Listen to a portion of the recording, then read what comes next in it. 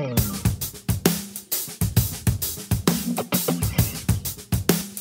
everybody, you are listening to the podcast Working Drummer. Greg Morrow is our guest today. It was an honor to speak with him. Greg has been an inspiration for many drummers, including myself, not only for his superb drumming, but for his humble demeanor. Since his move from Memphis to Nashville over 2 decades ago, Greg's been a favorite among producers for his super solid pocket and musicality that elevates the performance of any track he's on. Some of the many recognizable artists he's worked with include Joe Cocker, Amy Grant, Sheryl Crow, Reba McEntire, and too many others to list. To find out more about this episode and other episodes we've recorded, you can find us at workingdrummer.net. You can follow us on Twitter at working_drummer. We are also on Instagram. You can find us on iTunes where you can subscribe and new episodes will be sent to your smart device every week.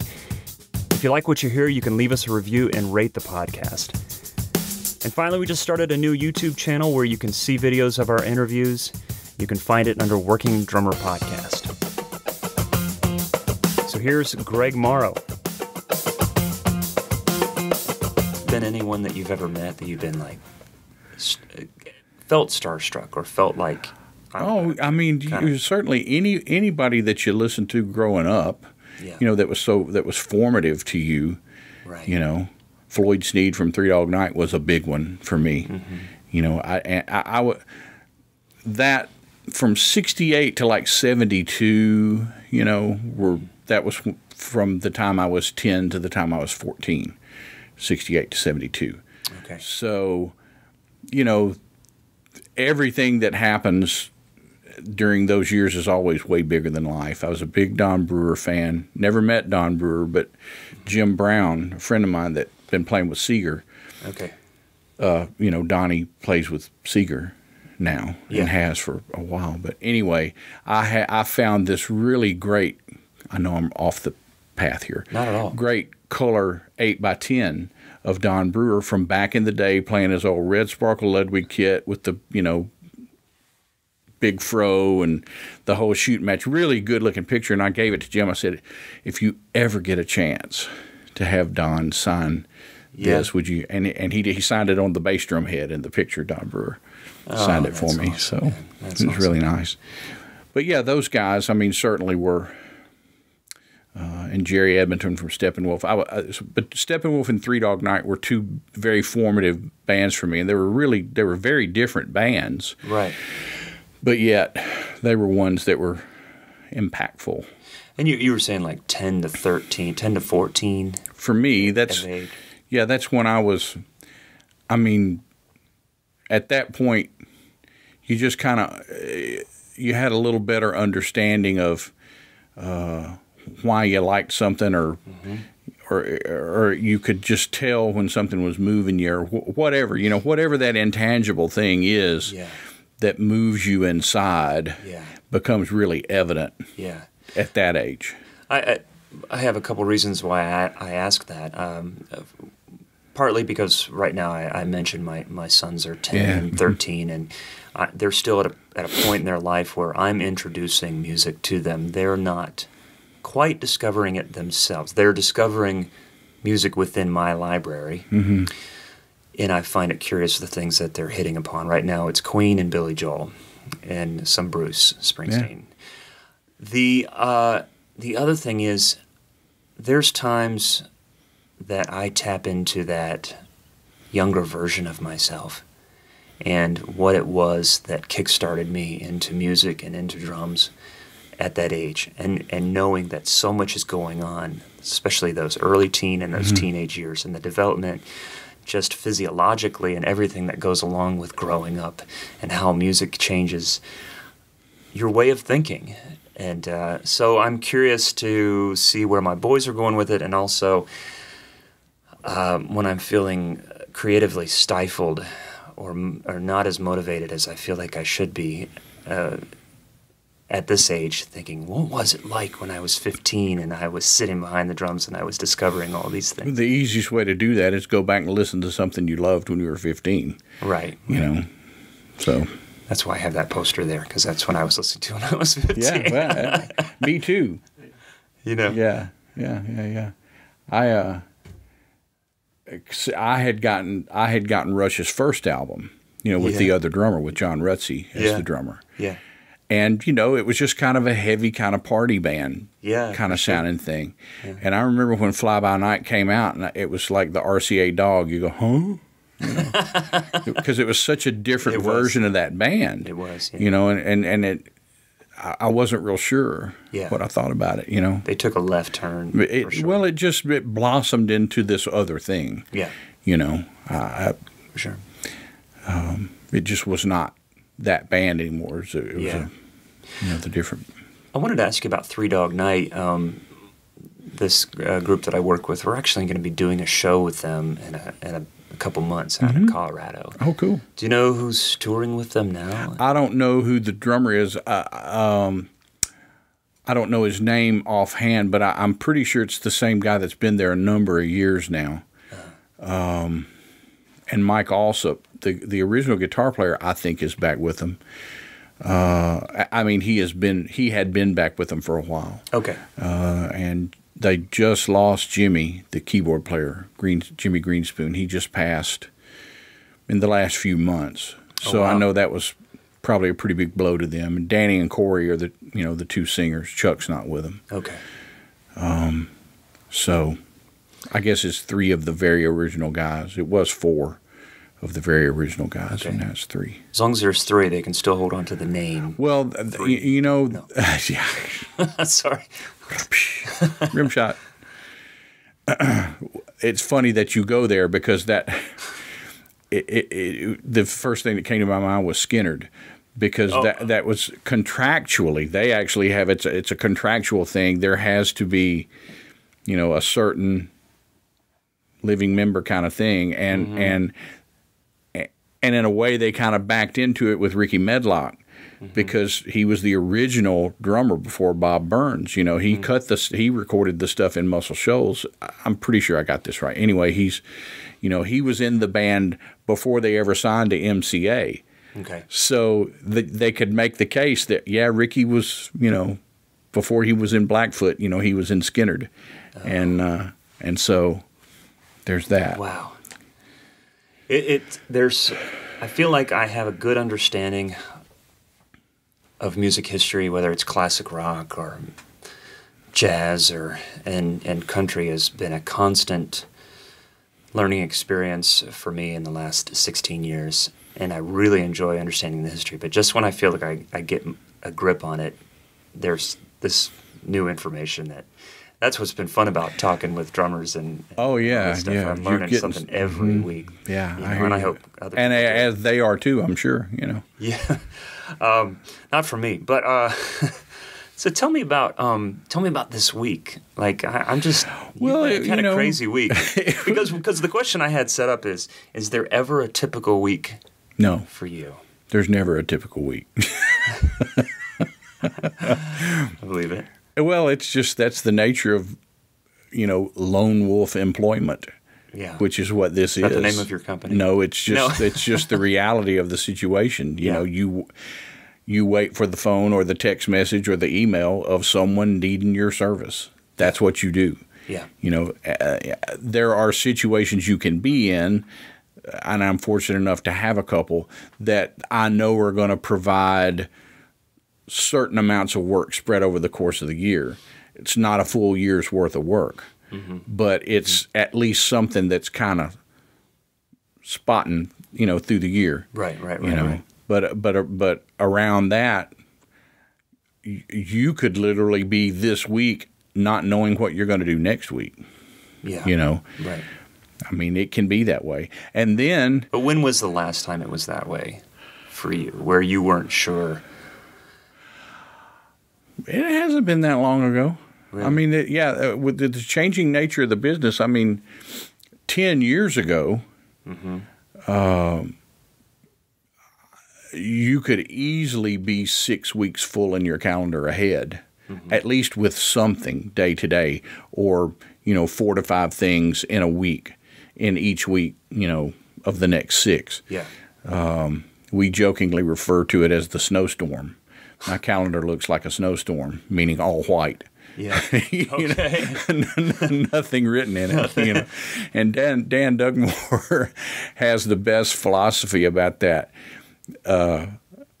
About getting book obsessed, you know, obsessed with your book. He says, I never look ahead in my book. I look back. He says, if I look back, it gives you confidence that things will happen. Oh, yeah. You know, regardless of what the future looks like, if you look back and see what the history is, you know, it's just an interesting take on things. And especially if you feel like you've established a good work relationship with some of those accounts and some of those writers and producers. Well, a good relationship certainly helps. But, you know, you just got to realize you can't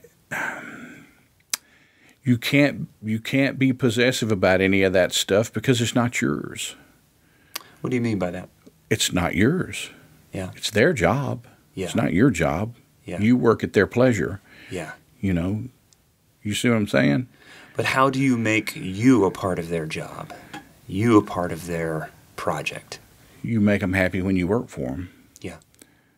You know, you be a professional. You do your job for them when they ask you to do it. Yeah. I know that sounds like an oversimplification. But, no, I understand. But it's the truth. Yeah. You know.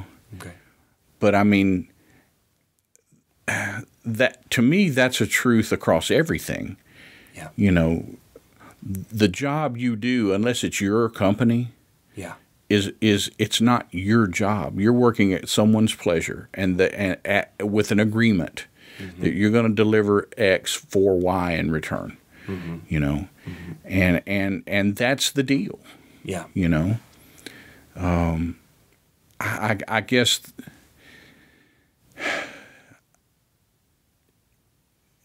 It's just you're not owed anything. You're not. I kind of had this question for further on down the road, but just in relation to this, do you feel like when people call you, you're hired to play like Greg Morrow? Do you ever, especially at this stage in your career, do you feel like I would have a problem saying it's it's because I play like Greg Morrow. I think I mean, people call you because they know what you do and how you do it, and they have an appreciation for that. That's why they call. Yes. You know. Yeah. So. Yeah, I mean, yeah. Why or or. God, I can't believe it, man. I had this guy booked and he just bailed on me. What are you doing tomorrow at 10? And it's like, well, I'm open. I can come cover it, you know. Yeah. There's that too. Well, and maybe it's a kind of a rhetorical question, but at the same time, I think that, and we've talked about this before, where I feel like we always sound our best when we play like we play, and I think that there are certain players that get hired, and I'm kind of thinking more of the session world. They're getting hired to provide their sound, their approach, their feel, their backbeat, all that stuff for maybe 4 out of the 10 songs on this record, or for this particular artist, this record. So I guess I'm just trying to figure out how to find out, is there ever been a time when you said, well, we're looking for this kind of feel. Can you bring this snare drum? Can you do this? Can you do that? And maybe there was a time when you first moved to Nashville, when you were first doing sessions, that you felt like you had to kind of adapt a little bit more, where I'm just wondering if you're at a place where you come in, you do your thing, thank you. I mean, I know you're going to provide, you're going to do the best. You're working for this other person. You're making them happy. But I feel like, hey, I want Greg on this. Call Greg. He's going to come in and he's going to do his thing. Boom, boom, boom. Yeah, I mean, I'm sure there. Yeah, I'm sure there are instances of that. I don't ever think about it. Yeah. And am I overthinking it? Maybe a little. Okay. Yeah. I think your first thing of you always sound the best when you do what you do. Yeah. You know. Yeah. And I just, you know,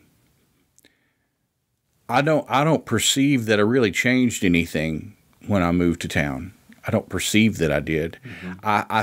I think the obvious thing is I had to listen to things differently because stylistically I was stepping into a slightly different genre. Mm-hmm. Mm-hmm. But I actually had a fairly deep country background growing up from my family and playing in bands at a very early age, you know, 11, 12 years old, 13 years old, that would play in enlisted men's clubs and country club dances and things like that where they wanted for the good times and playing hotel lounges and stuff where the deeper catalog of traditional country stuff, that's what they wanted. Right. They wanted that cry in your beer stuff. I see. You know what I'm saying? And so I guess,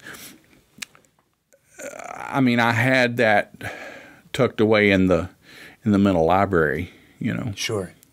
Well, can we go back and talk about where you're from? And do whatever you want to. It's your show. Yeah. Not today, Greg. It is your show. Do you have any questions for me? No, seriously. Are you from Memphis? I was raised there, yeah. I was actually born, and I always make this distinction because I loved the little town. An hour north of there in Ripley, Tennessee, is where my family's roots are. Okay. It's just straight up Highway 51, you know, right on the Mississippi River. All my cousins, aunts, uncles, everything. You know, my mom and dad were raised there. Mm-hmm. Grandparents, oh, wow. all there, and or just, you know, right in that immediate area. My dad, I never really. I'm putting these pieces together just from evidence. I guess I could ask my mom. She's up here visiting this weekend, and nice. I could. But I like what I've invented just as well. So okay. My dad, when my parents got married, my dad's uncle got him a job in the cotton business down on Front Street in Memphis. Mm-hmm. And so when they got married, they had a little apartment in Memphis. My mom got pregnant with me like 2 months after they got married. Mm-hmm. They were married in late May of 57, and I was born in June of 58. Okay. So, you know. Yeah. Pretty quick, they had me. Yeah. And so I really think what the deal was, why I was born in Ripley, was that's where my mom's doctor was. You know, so, wow. You know. Yeah. I just think that it was just one of those things where they didn't have a doctor in Memphis, and the hospital was there, the family was there, so she just decided she wanted me to be born up there. Yeah. That's all I can figure. But anyway, so yeah, I was born in Ripley, hour north of Memphis, but raised in Memphis. Okay. You know. All right. And then was there something that inspired your interest in music and eventually drums, or was it your family? Was it Memphis? Well, certainly Memphis was a very convenient place to be if you liked music. Yeah. Especially in the late 50s and the very early 60s. But lots of gospel music in my family growing up. My mom and her parents had a trio that sang in the Assembly of God Church. And then my dad sang bass in a quartet, and his little brother sang bass in another quartet. You know, these just little church quartets, you know, that would just get together and sing hymns and such. And my grandfather on my dad's side, my grandfather on my dad's side had a guitar, and evidently back in his earlier years was quite a rebel rouser, and would sit on the porch and kind of howl the blues a little bit when he'd have a nip or two. Yeah. but he he had quit drinking by the time I was born. Or, you know, not that he was a drunk. I'm not saying he, but you know, sure, it's just in the interest of, this is what I'm going to do on a Friday night. I'm going to sit on the porch and play my guitar and maybe have a little nip. But, right. And he had quit playing, you know. And just, I guess when he put one aside, I guess he just, by association, he said that was, you know. All right. But anyway, when I was a kid, I just remember seeing that guitar and being real intrigued with it. And back to my dad's little brother, he had records. He had a bunch of 78s. Yeah. At the time. And I just remember those records being around the house and hearing them. You know, Little Richard, it's Jerry Lee Lewis, Fats Domino, but he was also Tennessee Ernie Ford and Pat Boone, a pretty wide range of stuff. I mean, he had a pretty eclectic collection for someone as dirt poor as they were. And that's kind of my earliest recollection of being just hypnotized with hearing something that I didn't know what, you know, it just, to quote Bobby Fields, it worked my monkey nerve. You know, it wound me up, you know. And I just, somehow or another, I started beating on things. Yeah. Furniture, the footstools, pots and pans, oatmeal boxes. You know, my grandmother would say she had to hide her big stewers, what she, you know, called her stewers, those big pots like that. Oh, right. Because I would beat the bottoms. Yeah. I would concave the bottoms of her stewers with the wooden spoons, and you know, they wouldn't conduct heat anymore because they'd be beat the bottoms in. That's great. And so they started getting me these little paper drum sets, you know, when I was 3 or 4 years old, I guess. Holy mountain. You know, and they would just last no time. I mean, they'd get me one of these paper drum sets and, you know, a couple of days maybe, you know, just wouldn't last any time. And were the shells like cardboard? They were the heads were paper, and the shells themselves were really thin, like sheet metal. Okay. And the springs held the. Yes, I had. Yeah, they had little hooks on them and just springs. You know, just not much at all. Right. And, you know. Right. They only really kind of marginally looked like a drum set. They didn't function as one. But yeah, that was kind of the. And, you know, while all this is happening, the Beatles are getting ready to explode, and right. You know, everybody and their brother wants a guitar, and all the Sears Christmas catalogs now have instrument sections, and you see all these pictures of these cool-looking kids playing guitars or drums or whatever, you know, and it just explodes like that. You were like, I want to look like that kid in the Or just it just seems like the thing to do. Yeah. You know, or I mean, for me, it was a very unexplainable. I will say this. I do think it's absolutely God's will for my life. I think my talent is that blessing because it was all. I don't remember ever not playing. Right. If that makes any sense at all. It's an innate thing that has been in me since I drew my first breath, I guess, because it came so naturally. Yeah. You know, the progression of it. It's never even really been a thought at any point in my life. Yeah. You know, is this what I'm going to do? Or it just always was. Wow. Okay. You know?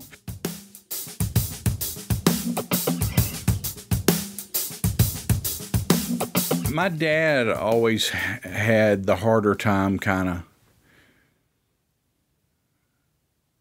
I don't want to say accepting it, but I guess believing that it might really be my life path. Mm. And I think part of it was him trying to be what he considered, you know, or offering me what he considered was good guidance. Yeah. Be prepared for, you know, whatever. And I think his thing was when I finally did go to college, he thought, well, you can get a degree in this and be a band director or teach or or whatever. Yeah. But I mean, when I was in college, our band got a record deal. And so, I had to tell him I wasn't going back for my fourth year, and it did not sit well. Right. Was there ever a moment in his life where he had that, okay, he's fine, this is it for him? It was the year before he died. He died in 1998.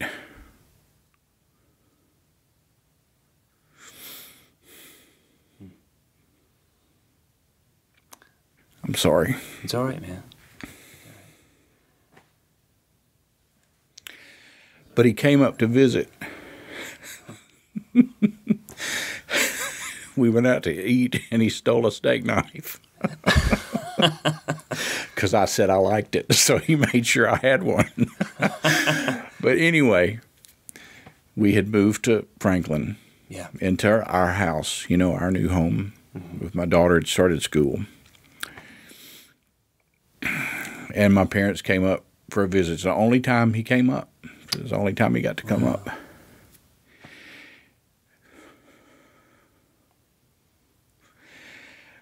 But your daughter was old enough. She got to know your parents. Yeah.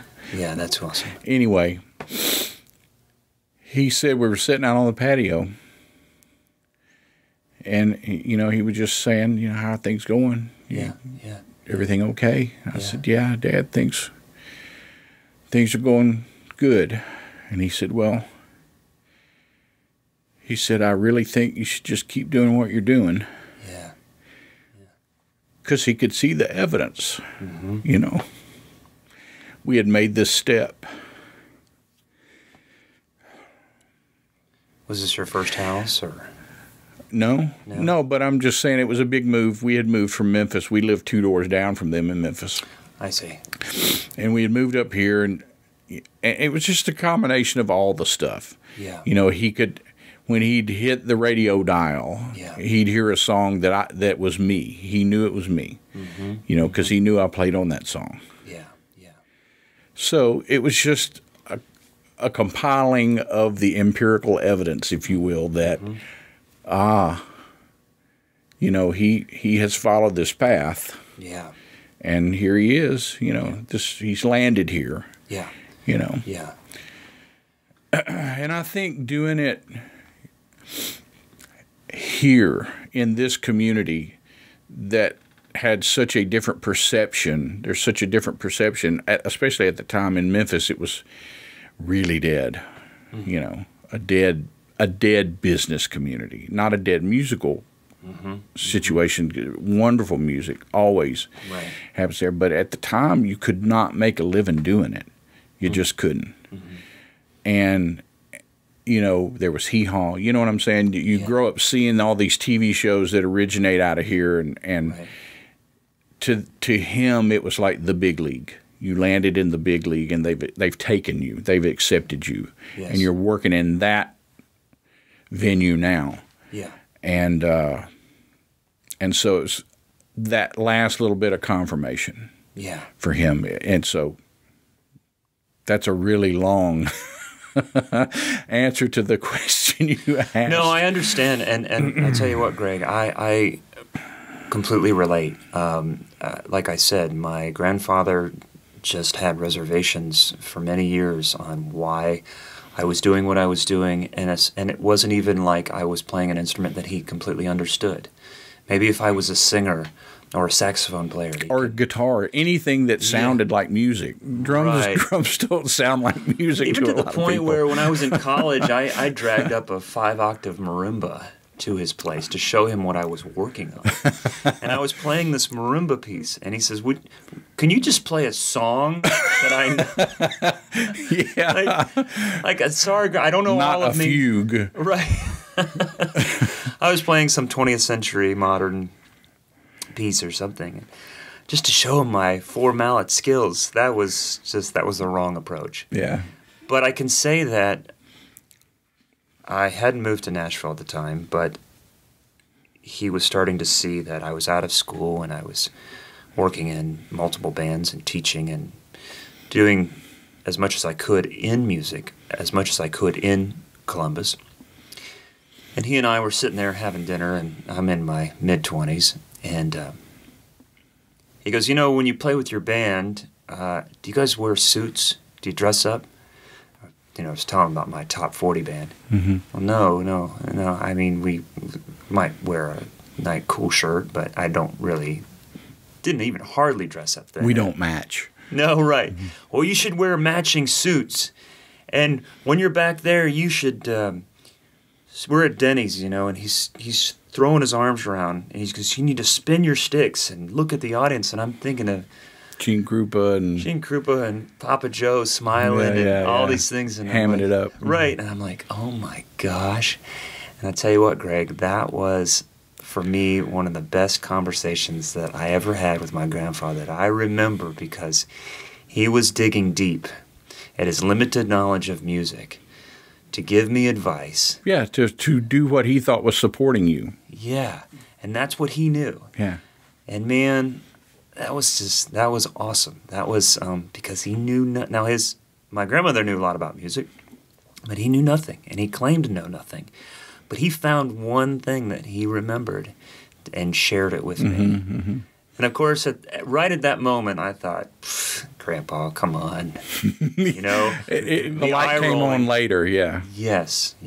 And I think he passed away maybe a year after that conversation. And so it was, luckily, that I had remembered that. And that was significant in his opening to that. So I understand, man. I completely understand. Oddly enough, my grandparents were a far easier sell than my parents. You know, they were always very supportive and all in all the time. Yeah. You know, just thought it was just the best thing ever. That's great. That's awesome. And I got to tell you, they were Depression-era people as well, worked at the box factory for 9 cents a day or whatever, you know. Jeez. And I think as much as anything, it was if he can find anything where he doesn't have to work as hard as we worked, you know, that's what we want him to have, is not to have to do what we did. Because they went through all that. My granddad was a bricklayer. I mean, you talk about some hard work, because in the summers I would quote go work with him, you know, when I was a kid, and you know, I'm just not capable of really doing much of anything.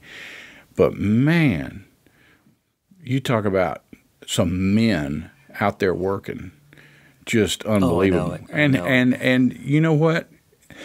He would have laid bricks till the day he died. He loved it so much. He just loved it. He built. I can drive around Ripley to this day, and just dang near anywhere I look, there's something he built in that town, you know. It's like your father listening to the radio and hearing you. Yeah, he and my uncle worked together, my Uncle Joe David. Built stuff, you know, all through that town, and all through that Dyersburg, that whole West Tennessee region, you know. But I really think that was the crux of it, was to not have to work like they did. I hear stories of people in the Depression that would have their last nickel and choose to spend it on a silent movie, get into a movie, to be entertained, to forget their worries, than to spend it on food or something. Those I mean, you always hear. I've heard those stories all my life about when times are tough. People turn to things like that for that very reason. The guy I was telling you, my band in college got a record deal, was with Larry Raspberry, was the guy, and that's his real name, Larry Raspberry, and the High Steppers. And that was what he would always say: we deal in temporary relief. You know, when you come for these 3 or 4 hours, you're free of everything. And I mean, he would tell the band that so that we'd know what our mission statement was. Yeah. You don't know what these people are leaving at the door. Wow. When they come in here. Yeah. But they're bringing hard-earned money to see you do your thing. Yeah. To see us do our thing. Yeah. And we better damn well do it.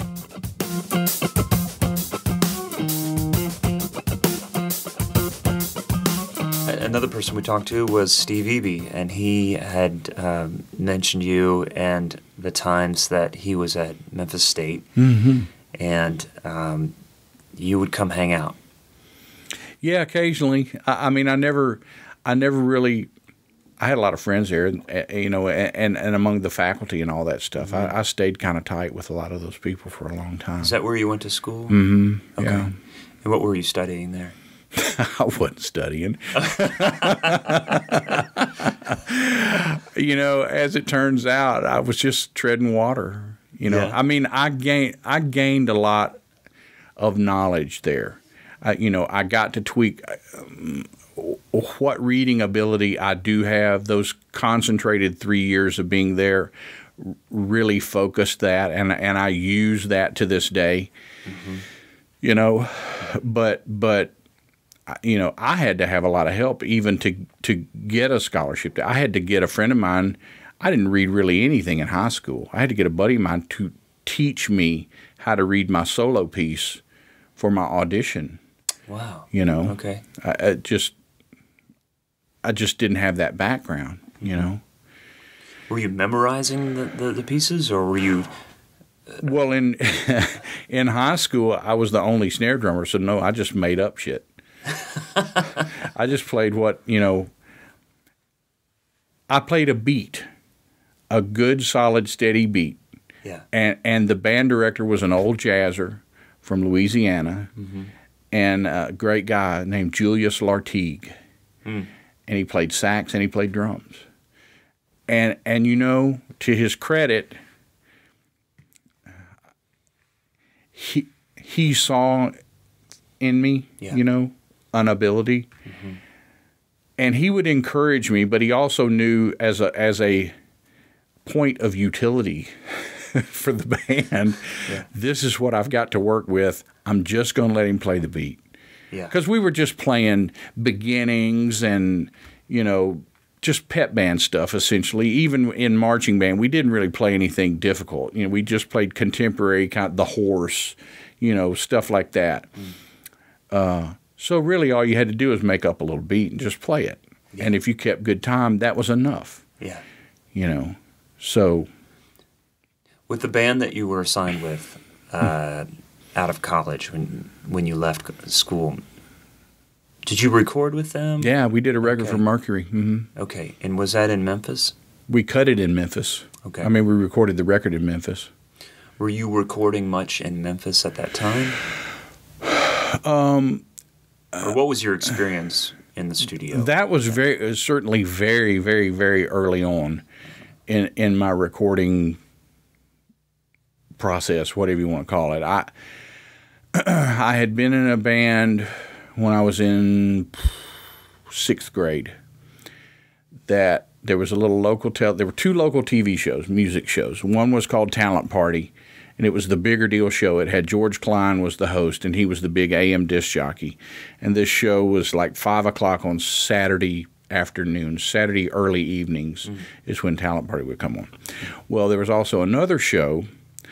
Harry Winfield was a black gentleman and had a variety show that came on at like 11 p.m. on Friday nights.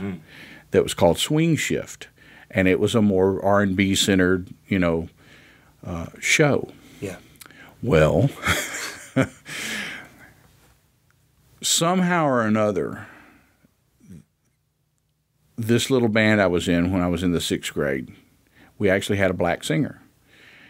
And our band and 2 other bands, the Sands of Time, and I'm trying to think of what the name of the 3rd band escapes me now. But all 3 of us went. We had a same manager, which was one of the guys' dads. You know? Okay, yeah. Anyway, he had an in with this TV show. All 3 of these bands, we literally went to the TV station to do an audition, and they took all 3 of us. Oh. They took all 3 bands. They said, "Oh yeah, we'll put you on." Yeah.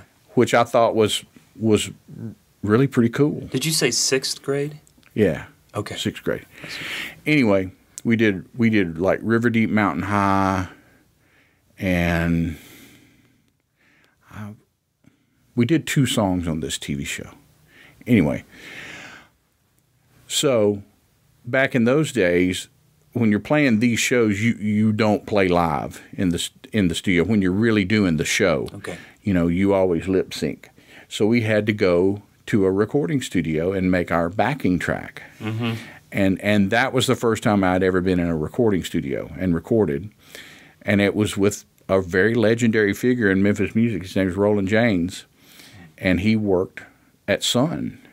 Wow. With Sam Phillips, and played guitar on Jerry Lee Lewis records. And I mean, Mr. Roland had been around. He cut, I think, Scratchy by Travis Womack, and a legendary figure in Memphis music lore. Yeah. Really gracious guy. And he had a studio called Sonic that he had finally started his own place, and it was just at the time, just a mono studio. I mean, it had a full track tape machine. That's all it had. Wow. You know, so you played and sang live, no headphones. Okay. And he would just balance you, you know. Did you ask for more 2K? Yeah. Can you turn the click down? So he would just balance you in the room, you know, and your amps would be behind you, and he'd have me kind of tucked over here, a couple of mics he had a mixer, but he was mixing everything to mono as you went. And you sang into these RCA ribbon mics, you know, but once again, there's no headphones. You're just singing like we're talking into this mic. That's what you hear. You're not, there's nothing, no monitoring at all. Yeah. So, you know, you try to blend yourselves on the fly. I can only imagine what he was thinking when this bunch of toe-headed, you know, 11, 12-year-old kids come into this place to do their backing track. You know, I can just see his eyes going, oh, God, you know. But we did okay. I still have that tape someplace. I was going to say, you have some vivid memory. I can't remember what I did last year. So how you remember these songs... How you remember this situation? And well, it's just that impactful in your life. Yeah. I mean, it was a seminal event for me, you know. 6th grade, that's... 11 years old, probably 12, maybe. Yeah, yeah. 11, I think. Do you have the video? Do you have... No, they would recycle those videotapes. I mean, when you would video, I think we went in on a Thursday or a Wednesday and did the videotape to the backing track. And I remember how hard it was to stay up till 11 p.m. on Friday night, you know, to try to watch it on TV. Yeah. You know, it was hard. I don't know that I'd ever stayed up that late before, you know. But it's the same thing with Talent Party. It's a real shame, especially with Talent Party, because they had everybody on that show. Any national act that would come through town would come do a cameo there, and none of that video. They would just recycle it week to week. You know, there are rumors that some of it exists someplace, but it hasn't surfaced. So I wish it would. That Talent Party was the first time I ever saw Aldridge play. When he had joined Black Oak, Arkansas in '72, I guess maybe, they came. They came to town to do Talent Party. Their third album was coming out, which was the first album he played on. If an Angel Came to See You, Would You Make Her Feel at Home? And just blew my mind. Wow, what he was doing. I'm like, I'd never in my life really seen anything like that. Floyd Sneed played double bass, but this was a whole different thing. It was a much more aggressive. He was using it all the time, you know, and just, you know, T.A., his look. I mean, he had that look back then. You know, he's just cut and, you know, sinewy, big hair and, just looked like a savage, you know. Yeah. And he was fully formed. I can tell you. I mean, he was. I mean, his whole deal as a player, the whole shoot match was there in '72 or '3, whenever that was. I mean, it was immediately there. Wow. Anyway, back to the point of it was that kind of thing you could see on Talent Party. Yeah. What an amazing thing. Yeah. Was that just kind of an inspiration, that whole experience? Oh, certainly, yeah. Yeah. It was just one of those things. It was one of your early goals, that was a benchmark that you wanted to reach, Oh, if we could just get on Talent Party, man, whatever, It's like the stair step of goals. It is a stair step, but I think for many of us to do that, it starts around 18 to, even in your mid-20s, you're hoping to do this. But you're at 12 years old, 11, 12 years old, you're like, this is my goal. And it happened. It happened. Well, yeah, it did. It was just one of those weird little situations. We were associated with the generation that was just ahead of us. There were friendships there, and we would kind of run in and out of that circle, and I don't know, it was just that closeness. I guess you'd call it riding on coattails or something, but they accepted us, and would kind of pull us along, And was Memphis a better place to work as a musician at that time? Did you feel like some of those people, those older players that you were aspiring to be more like, was the environment better at that time? Because I know that. Well, I didn't really have anything to compare it to. I guess I would have to compare then to now. Right. Memphis has always had a decent level of camaraderie within the community on some levels. It marches to the beat of its own drummer, certainly. It really does. And that's all fine and good, When I was growing up there, there were amazing players there, that a lot of them may or may not have ever done anything outside of that world, but you knew how good they were. You could tell how good they were. Did you go out and watch? When I could, you can't do a whole lot at that age. Right. You could even stay up till 11 on a Friday. Well, that was a physical, that was just stamina. No, it was being exposed was tough on that. That's why that TV show was so important. Right. It was a locally centered show, so you would see guys that you'd see at the music store or wherever, and you'd see them on TV and hear them play and all that stuff. So that's really what the exposure was. Did you guys get work from that TV show? Nah. No? Nah. Yeah. Not really. There's not a lot. There's just not a lot you can do at that age. Right. In terms of paying gigs, you can play some birthday parties and stuff like that. Yeah, I think that's what I was wondering. But and we did a little of that. It wasn't my first real tangible economic return. On playing probably happened in the summer, like between my 8th and 9th grade years. We got in at the military base in Millington, and you could play 2-week stints out there. Okay. And it was good money at the time. You'd make a couple of $100 a week per guy, which in 1972 or 71 is not horrible money for really anybody, but especially not a 13-year-old, 14-year-old. Oh, yeah. My 13-year-old would love a couple $100 a week. Yeah. So that was when, it started becoming an economic investment, or an economic return on my investment, in playing. I'm really not saying any of this right. It's just when it started becoming a gig. I see. I see. Was Nashville on the horizon at that point, or later on? Nashville was never on the horizon until Probably 91 or 2. Okay. I had done a big tour with Amy Grant in 1988 and 1989. Big tour, 18-month tour.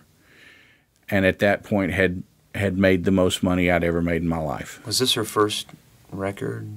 I'm trying. No, it wouldn't be her first. No, it was record, Lead Me On. Okay. It was like her 5th or 6th album. She was huge at the time. Yeah, I think that's what I'm. Just before Baby Baby. Just before. Okay. But she was busting, and this tour was arenas sold out. 18, 20, 22,000 people a night. Jeez. And so I had quit the band I was in. I was in a band called Degarmo and Key at the time, which was the same. It was the same genre of music, a CCM band. We were a much harder edge band. I remember that band. Yeah, it was a much harder edge band, and I had invested almost 10 years in that band. I say invested. I'd been a part of it. Sure. Sure. And we had our own little thing going. We would do records and tour a couple of tour in the spring, tour in the fall, festivals in the summer, do a record. And it. I guess it had reached a plateau to me that I really didn't know it had reached until I thought I had an option. We were kind of in between things, and I got a call out of the blue. I'm backtracking a little bit, and I'm sorry. Yeah, sure, no worries. I got a call out of the blue from Amy's management, asking if I would ever consider coming to play on a tour for her. And I'm immediately thinking, well, there's no way I can unless I quit, Eddie and Dana. And I guess I was surprised at my lack of resistance to the thought in my mind. I guess it immediately, I understood it to be a crossroads moment, of examination, and have I done all I can do here? What, is there anything for me further here other than what we're doing? Yeah. And I told him I'd do it. Yeah. And then I had to go and tell Eddie and Dana I was leaving the band. And I think I told them I was 29 years old, and my wife was planning me a surprise 30th birthday party that she had invited all the band guys to. And I think I told Eddie and Dana like the day before my surprise birthday party that I didn't know they were going to come to. Oh, my gosh. So it was, mildly awkward at the birthday, but they were very gracious. They certainly understood. Yeah. There was no way they could match what was being offered to me, at the time. And I have to backtrack a little bit because I did have a prior relationship with Amy through Degarmo and Key. In 1980, they hired us, Degarmo and Key, to back her up. She had never had a band before live. It was just her and an acoustic guitar player. And they wanted to, try to move her to this next level. Yeah. And they kind of understood what that was going to entail. So they wanted to record a live album, which they didn't have a band to record it with. So they hired us to do it. And we rehearsed a couple of weeks or a week or so with her, and went and recorded. We did 2 shows. We did a show in Tulsa and a show in Oklahoma City, and they recorded both of them, and they got 2 albums out of it. Wow. So nice. It paid off in spades. And then we went out later that year and toured in support of that album as her band. Okay. And we got to play a song or two kind of in the middle of the set to her audience, which was equal parts interesting and exciting. Oh, cool. As Degarmo and Key. Yeah, as Degarmo and Key. Yes, yeah. Yeah. So we talk about that. I still work with Amy, and she always makes it a point to say, you know, the first band I ever played with, he was in. Wow. Because I know that Gary mentioned that you were still doing Christmas tours with her. I do everything she does. Yeah. If you know, generally, if she's playing a gig someplace, I'm there. Okay. You know, our band. We have a good band. I don't know why 88 or 89. I thought that was something new for her because. No, her Straight Ahead was her first big step towards, you know, what was becoming her becoming a more pop act. Mm-hmm. And it was Straight Ahead, and then I think Unguarded, which had Love Will Find a Way and some more pop-centered sounding things on it. Yeah. And then Lead Me On was after that. And Lead Me On, you should really listen to that album sometime. It's not pop. It's fairly introspective in a way, but it sounds amazing. Paul Lime played on it. He was playing on all her stuff at the time, and it to my ear at the time, it marked a real move forward in her thing, and the tour was really successful. I don't really know how successful the album was, but the tour was very successful. People loved coming to see that show. And then this is kind of getting back to the Nashville thing. Yeah, right. So I do this tour. Yeah. Come home and am not asked back to do the next tour. And it's like, okay, here's another one of those crossroads moments. And what you're learning is you are you, and you are all you can depend on. Mm-hmm, mm-hmm. You know, yeah. It gets back to the thing of, it was the first realization of, it's not your gig. It's their gig to do with what they want to. Right. You know. Right. And it that was not fully realized at the time. I can look back and say, okay, that was the first time that you know, that was what the understanding of that. But so I'm going, well, crap. You know, I've left D&K, and I did have a studio in Memphis with a buddy of mine, James Kraft, and his dad, Howard, whom I learned so much from. Hmm.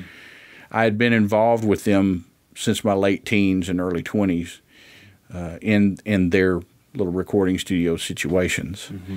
And so at this point, when I was flush, as they will say, when I was flush, we had bought a Neve console. We were the first studio in Memphis to have a Neve console. Oh, cool. We bought a brand new Neve console, put it in, James and I.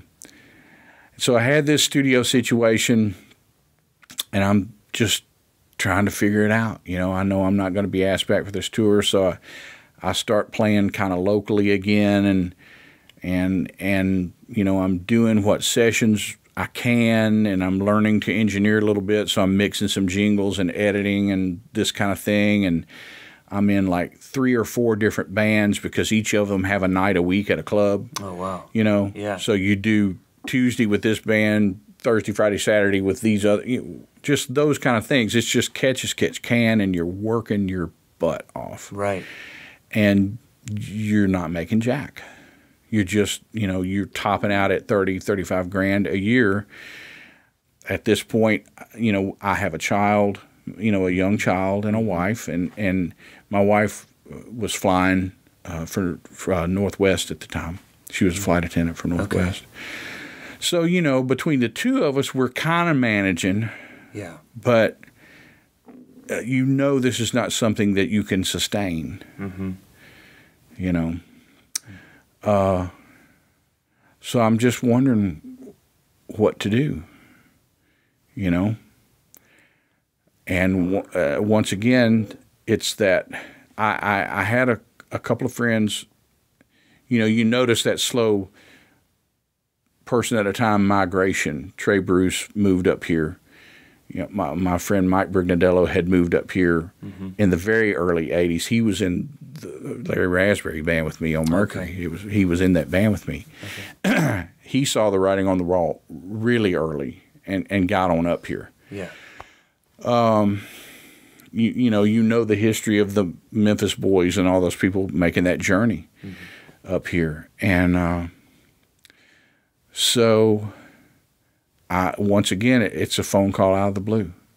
I'm sitting at my house, watching my kid. We're watching Barney videos or something, and the phone rings, and it's Scott Hendricks, the producer. And he says, "Man, my name's Scott Hendricks, and I'm producing a new female artist on Warner Brothers, and we feel pretty strong. She's going to be pretty big, and I've gotten a couple of people, have recommended you. Chad Cromwell. Chad had already moved up here prior. Right, he's being from Memphis. And Trey, who was involved in a publishing venture with Scott at the time, and Mike Brignadello, who had been doing some showcases with this particular artist. They were having trouble finding who they wanted into the drum chair for whatever reason. And he just asked, he said, would you ever consider doing this, coming up and, we're going to do it. We've got a last round of auditions happening on this date. And I'd really love it if you'd come up. These people have so highly recommended you, spoke highly of you, that I'd love it if you'd come up and, audition. And at that point, it was sure, send me the stuff. So he sent me the cassette, and told me what to learn off of it. Right. And it was Faith Hill. Okay. It was that. I had some minor exposure working up here through R.S. Field. I'd recorded some stuff on a Webb Wilder record, and I had done a week's worth of sessions with Norbert Putnam, who I'd met in Memphis. I'd worked with him in Memphis on a Jimmy Webb record, and when he was living up here out in Franklin, he had brought me up to do some sessions for him. So I had just that tiniest little bit of exposure to session work up here, and I came up and learned that stuff, came up and went to the audition, and I mean they offered it to me, well, right, immediately. Wow. I mean, right there. Yeah. That's just what happened. That's not a comment on anything other than that's just what happened. But it happened fast. It happened really fast, and this is me still living in Memphis, so I'm running back and forth. I either come up here to catch a bus and go out and do some gigs with them or whatever. I rent a room in a friend of mine's house in the East Nashville back when it was not the East Nashville that it is today. Sure. Get a phone. If I've got nothing going on in Memphis, I come up and just hang out and just listen for the phone, just to be around. You got to be present to win. You always hear that expression, and it's just like people want the perception that they can call you and you can be there. Yeah. They don't want to feel like they got to track you down and you've got to make a journey. They just want to, So having a phone with a voicemail that you can check and return a call at least gives them that perception. And this was This was probably 1990. By this time, probably 3 or 4. Okay. 93 or 94. And this goes on for a good couple of years. Yeah. And with Faith, we were opening. We were the third act on the bill. We were the 20-minute slot. Right. Yeah. Well, and your chops are awesome. Yeah. 20 minutes. And after a show one night, Scott called me to the back of the bus, and I'm having another one of those, well, here you go moments, Yeah. And he was very candid. He said, we really love having you in this band, but it's not what you need to be doing. And I'm like, well, do you care to share? And he said, well, you can work in the studio up here if you're here. He said that they will love what you do. And I can't tell you I'll hire you on everything I ever do, but I can tell you will work here if you're here. Yeah. And was that good for you to hear, or was that? Well, yeah, coming from once I figured out what his involvement was, and the things he had been doing and where where he was in the business, yeah, and between that and what Norbert had told my wife and I when I was up doing those sessions, we went to lunch, and he just essentially said the same thing. Yeah, I had gotten my first little pay envelope from the union, and I'm looking at this money, and I'm going, this could easily have taken me 4 or 5 months to make in Memphis, you know, easily. And my wife is like, why? What are we waiting on? You know, why are we belaboring this decision? You know, at the same time, we're looking at moving out of our neighborhood in Memphis anyway because of schools, and you know, thinking about my daughter getting ready to start school, and it's like, and that just kind of hit the accelerator, and I started just driving around looking for where we wanted to live, and having done that session in Franklin with Norbert, I was really enamored with the small town feel of that. Yeah. And I was driving around one day and drove through this neighborhood on Eddie Degarmo's recommendation. Said there's a new neighborhood pretty close to where we live. He lived in Cedarmont off Arno Road, and if you went a little further down 96, there was a new development going in called Barrington. They had maybe 3 or 4 houses in it in various stages of construction. And I remember driving in it, and I guess this is, maybe in my mind it plays out this way, but it seems like I literally drove right to this house and just stood there and kind of looked at it. It was not even bricked at the time, I don't think. It may have been bricked, but no sheetrock, no nothing. Right. But I remember just looking at this house and thinking, I think this may be it. I love this. And took a picture of it and, you know, sent it to my wife.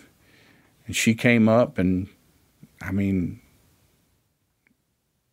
that's where we landed. Wow. It was right there. Wow. And things were moving really quickly at the time. Yeah.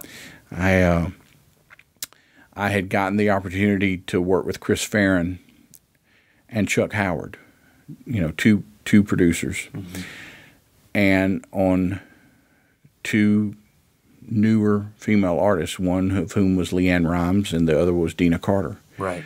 And literally 2 of the very first things I ever did for either of them both went #1. Yeah.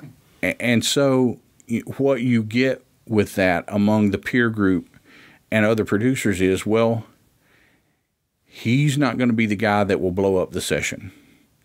You know, he's been on 2 #1 records. He doesn't even live here yet. You take what I'm saying. It's like, it's a confirmation thing. Yes. And I mean, they have to feel confident, you know, that you're going to be able to come in and play well with others, you know. And I mean, the first time I went in on Dina's sessions, it's John Hobbs and Joe Chimay and guys I had never met. They didn't know me from Adam, and they had worked with Paul Lime all of their careers, and they're wondering, who in the hell is this guy, you know? And all you can do is come in and just, you know, just be normal and just like you said, play like yourself, you know, and just play, read it, you know, read what you're playing, find something to identify with in what you're, you know, that's what you do. Yeah. Yeah. You find something to grab a hold of in these situations musically and make it relatable to you, you know, or where you can relate to it more fully and not feel like it's a stranger, you know. And something of my first tour that I ever did when I first moved here was with Dina Carter's husband at the time. Yeah, I know him. Yeah, Chris. And we did a USO tour in early of 2000. It was before 9/11. And we were in the Middle East, and it was a great experience meeting all these soldiers and performing for them. And I think that Dina had another new record out at that time or something, but we were playing a lot of her music during sound check. And a lot of guys were coming up to us and saying, "Is Dina here?" And Chris, being a drummer, And he was like, man, here's some stuff. Greg Morrow's on this, and I'm getting to know you through some of the recordings and getting to understand some of the stuff that you've done, and learning a lot of the drummers that were working a lot in Nashville. So it was my introduction to a lot of what you had done. And so we were listening to her to listen to you, and these soldiers are coming up and say, we heard that Dina Carter's here. Sorry, guys. She's not here. It's us. It's just a bunch of dudes.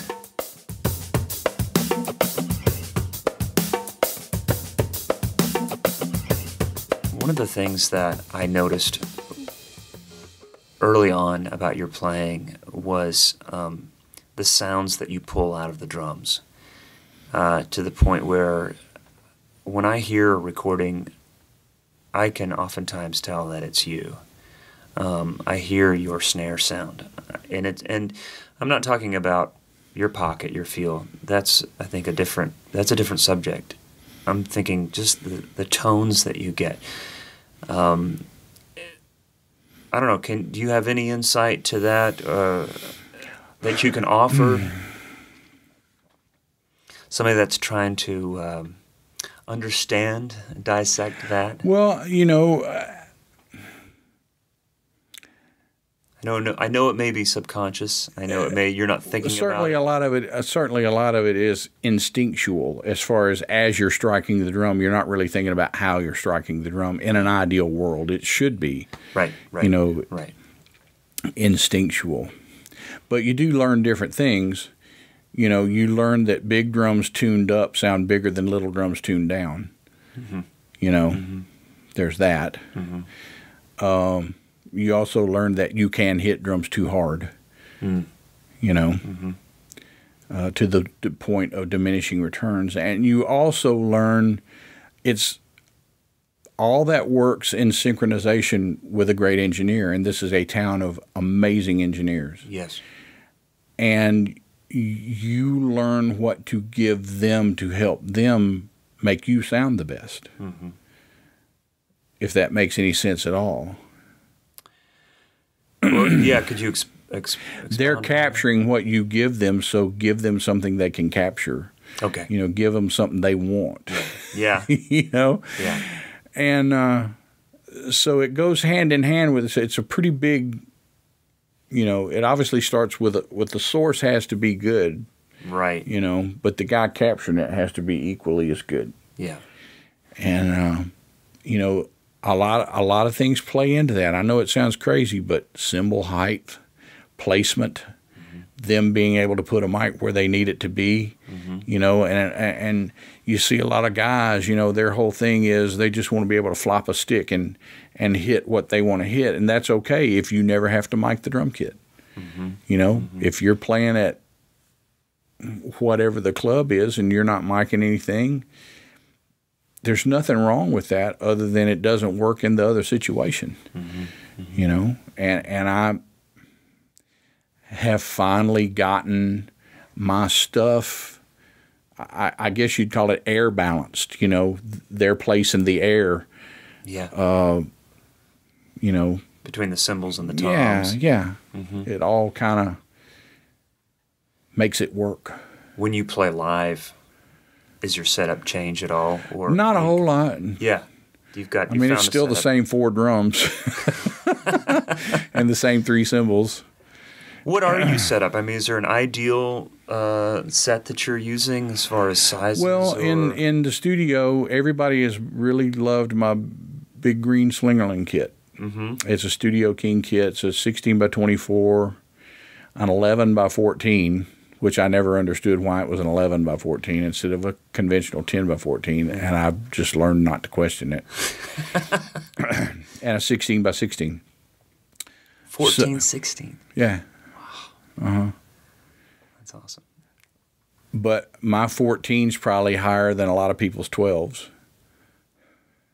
Is it facing you? Is it? Yeah, it's It's right in front of the snare drum, and my kick drum's cocked just a little bit so I can get it over. Okay. Okay. I remember seeing Chad Cromwell with Frampton, and probably 8 years ago or so, and his tom was really high. He plays them high, and he plays them very angled. Yeah. Plays it very angled as well. Yeah. And I kind of go back and forth with that. I've never been able to play it. I've never been able to understand the very flat, way far out drum. Oh, it's I can't do that either. Honestly, I like the way it looks. Everybody that does it likes the way it looks. That's why they do it. Okay.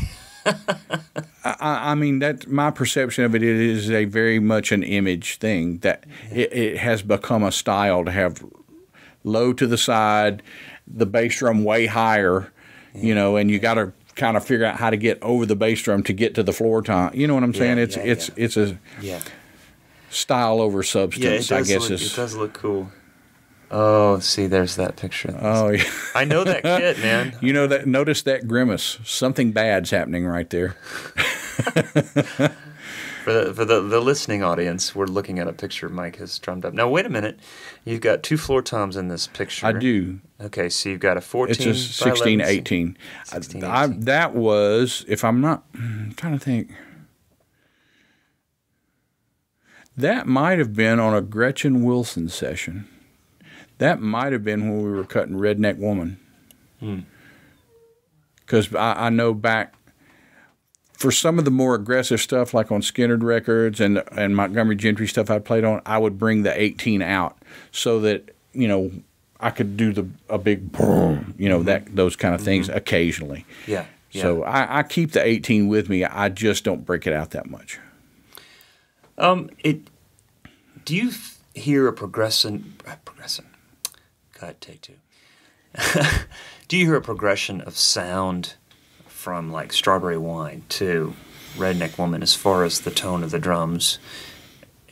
Maybe it might be obvious from an engineer or a mixing standpoint, but do you feel like you're doing anything different from the time that you first started recording to the way you're recording now? Well, because I hear a big difference. Those two are probably more similar. There's a little bit of a difference in some, like in the Dixie Chick era of stuff, because I was actually, at that point, I was playing a 10, 13, 16.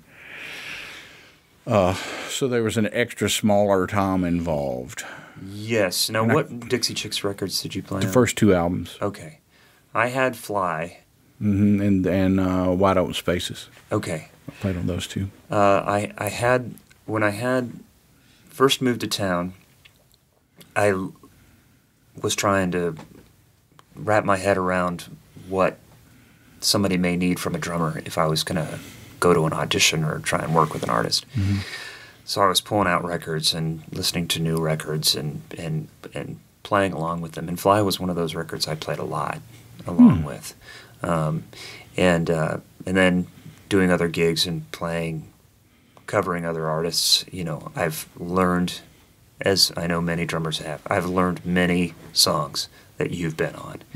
So it's been really good to just kind of, I feel like I have a really good reason to transcribe and dissect and listen to what you've played. But I find it interesting to hear this difference in sound. From those Dixie Chicks records, or even, I guess you say Dino, that was a little bit closer in sound. It was a little closer in sound to what I'm doing now. I at that point, I remember that kit was a Gretsch kit. It was a Caribbean Blue Gretsch kit. It was a 12, 13, 16, like a 10 by 12, 11 by 13, 16 by 16, and a 18 by 22 bass drum. Oh, yeah. So. Okay. You said there was a 10 involved? Not on the Gretsch kit. Okay. There was a 10 by 12, 11 by 13. I see. 16 by 16. I see. And so it's a little more of the bigger drum. I was using thinner heads back then. So that would have been a little bit of a sonic difference. Okay. What kind of heads are you using now? I use coated Emperors, smooth white let me back up. Smooth white Emperors. Yeah. On the top, and smooth white Ambassadors on the bottom. And I got that combination from Steve Turner, who's a great drummer. Mm-hmm. And I played one of his kits one time. I went and filled in for him. He had something come up and he needed a sub. And I went and played one of his AOC kits, and that was his head combination on that. And I remember thinking, this sounds pretty good. Yeah. So I started kind of trying them in different situations. And once I kind of figured out how to make the combination work, I've stayed with it. And it's certainly what I always keep on that green kit. And pretty much most everything else too, really? As it turns out. It's the weirdest thing. I love the way it sounds, and people tell me they like the way it sounds. Engineers seem to really like the way it sounds. It rings just enough. Yeah. Yeah. Being the smooth white, it's not as dark as a coated emperor. Right. And I've always been told their smooth white mylar is a different mylar than the straight clear head. Yeah, yeah. I've always been told it's a different mylar. So there's something on a molecular level that's different about that mylar, and it may have something to do with the sound. I don't know. And when you take that coating off, it's going to open up. Yeah, it's maybe a little bit brighter. Yeah, yeah. I've done that a couple. But they last forever. I haven't changed heads on my green kit in 4 years. In 4 years? 4 years. Huh. That's a ringing endorsement. And they get played a lot, Yeah, I can only imagine. They get played a lot. But, it's that weird, intangible, the way you hit with the size of the stick against the tension of the head on the size of the drum. All of that adds up to what it is. Yeah. And the stick. Being able to keep a little. Who's holding that stick? Well, being able to keep a little higher tension on the head gives it more resistance, so it's going to last longer, as opposed to having an ambassador on a 12 that you got to tune way down to get it deep enough. There's no resistance, so it has nothing to fight back with, so to speak. Right. You're going to go through them quicker. Is there a go-to snare drum that you've been using, or when you go into the studio, or you have the rack of snares? I have a number of snares that I travel with, and I pretty much always start with it's a 90s. It's not an old drum, but it's a chrome over brass 6.5 Superphonic. And people are like, great. So far. I mean, it works for a lot of stuff. Yeah. It covers a lot of ground, and it hears really well. When people, in other words, it translates what the mic hears coming off of it. Okay. I do use the 42 strand snares on it. Oh, okay. And I put brass triple flange hoops on it, and I probably put them on because I thought it looked cool. But they're brass. They're not brass plated. They're actually solid brass. So I do think there's a little bit of a sonic thing with that, and especially on your side stick stuff, it gives it a little different. Okay. So triple flange, not a die cast. Right. Okay. Interesting. I've got a copper 6.5 Gretsch that I kind of go back and forth between. It was Tommy Wells. It was his drum. That I put a die cast and sometimes a triple flange, kind of go back and forth. But if I can get away with a triple flange, it'd be nice. It opens the drum up. I think so. Yeah. I think so. I mean, I pulled the die cast hoops off this green Slingerland kit. It's a Studio King kit, so it came with die cast hoops on it. And the first couple, 3 months I was using, I'm like, man, this kit really kind of only works in one range. It's very limited. Yeah. And I was a big die-cast, being a Gretsch guy for most of my adult life. I was very in tune with die-cast hoops and what they did and how they operated and all that stuff. But on this kit, they didn't work at all, really. So I went and got some old Slingerland-style stick eater, hoops. Oh, right. The curved-in ones. Super Sound King hoops or whatever they call them. I'm not real sure. The World Max has a version of that hoop. Okay. And I put them on those drums, and next thing I know, voila. I mean, wow. There everything is, yeah. I even put them on my DW kit. Those same hoops? Those same hoops. Nice, nice. Do you have any endorsements that? I'm not sure. That's great. I can say without question, Remo has been very good to me, and Vader. I've known the Vader guys really kind of since before they were Vader, when they were still like a private label company. Mm-hmm. They used to make our sticks for the drum shop in Memphis. Okay. Right. Vader did that for many shops. Our custom stick. Mm-hmm. And, thank goodness they started capitalizing on their great quality and, became their own company. And they've continued to be very good to me. Okay.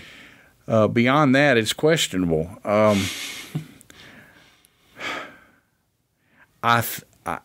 guess I technically have an arrangement with DW, kind of. Mm-hmm.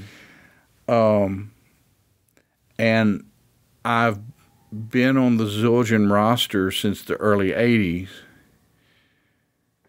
and I'll probably live to regret ever having said that. I've just had trouble finding things that I loved with them lately, and I mean, you cannot argue the history of what they've done. There's some brand new A's that somebody was showing me that really opened my ears for the first time. Well, what they're supposed to be is they've gone back and done the A's of the 50s and 60s, that everybody kind of grew up loving as Zildjian cymbals, and they gradually, it became another animal through whatever process causes that to happen. I don't want to call it a degradation, but it's drift. You know what I'm saying? Yeah. It's just drift over the course of many years. Like the machine didn't get calibrated. Or whatever it is. Or someone thinking, oh, we can tweak this and do this just a little bit better. And it's like, no. It was right. You should never change it. Use the same saucepan that you used. Yeah. They did the same thing with the K's. The K's of the mid to late 80s were amazing. Mm-hmm. Because they sounded like the best A's from 1966. That's, that's what they sounded like. Yeah. And they quit making them that way. They changed the lathing, changed the profile a little bit. Mm-hmm.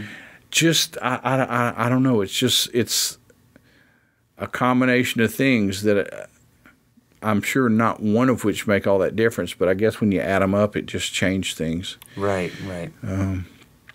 So it's bittersweet, for me. I've been with them a really long time, and Lenny DiMuzio was the guy that signed me, legendary guy, and then of course he's gone and is at Sabian now. Okay. So that's to me telling in a way. And I guess I was saying all that to say I've been using, and anybody would know this, I don't really hide it, I've been using the Bosphorus stuff for the past few years. Because they sound like Zildjians from 66. Well, I know a couple. They just sound like the cymbals I loved growing up. And I have a couple buddies of mine where we talk gear, and they say, well, if I want to talk gear, I call Greg. Well, I can babble. A couple other things I just wanted to cover real quick is Gary had mentioned the band, the world-famous Headliners. He would, wouldn't he? Yeah. What do you want to know?